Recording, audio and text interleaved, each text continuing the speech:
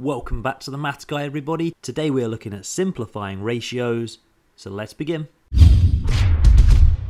Okay, we're going to have a look at these 4 questions here today, but first let's just remind ourselves what simplifying a ratio actually means. So if we look at this first example, we have 5 to 10, meaning that we have 5 of one thing to 10 of something else. Now this could be apples to oranges, cars to boats, absolutely anything.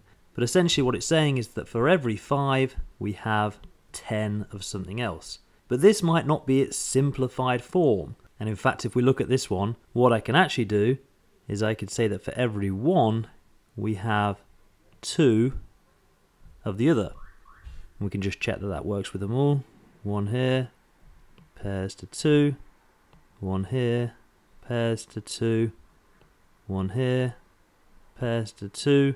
And finally our last one also pairs to 2.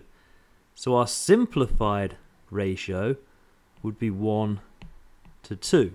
But as we know, it's not always convenient to draw pictures, so we need another method. And what we can also know by now is that ratio is very similar to fractions. 5 to 10 is the same as saying 5 over 10. And what we know about fractions is that to simplify, what we must do to the top number, our numerator, we must do to the denominator. And essentially what we're looking for here is the highest common factor of these two numbers.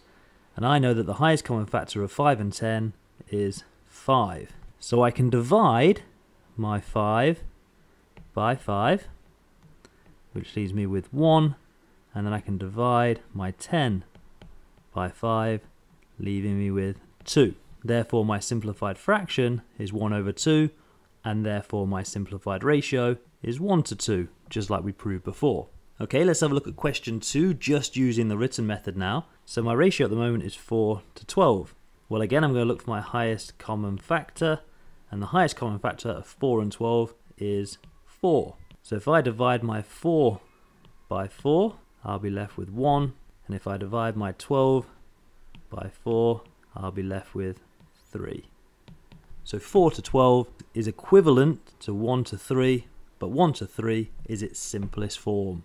Let's just double check that with the fraction version, which would be 4 over 12. 4 over 12, 4 divided by 4 is 1, and 12 divided by 4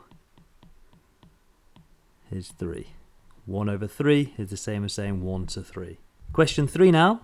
We have 20 to 15. So again, just looking for that highest common factor, and the highest common factor of 20 and 15 is 5. Therefore 20 divided by 5 is 4, and 15 divided by 5 is 3. So 20 to 15 is equivalent of saying 4 to 3.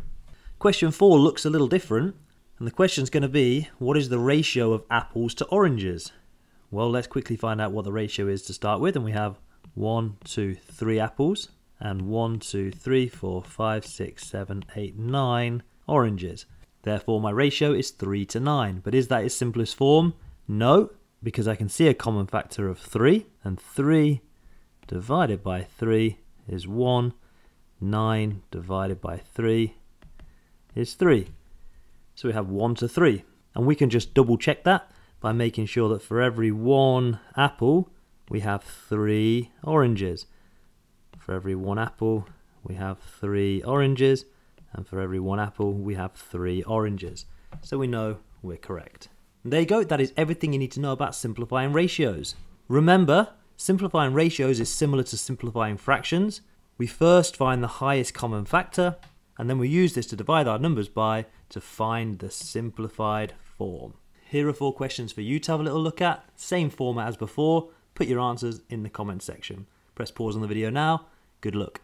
And there you go. Hopefully this video has been helpful for you. Thank you very much for watching. Think about subscribing to the channel, but for now, peace out.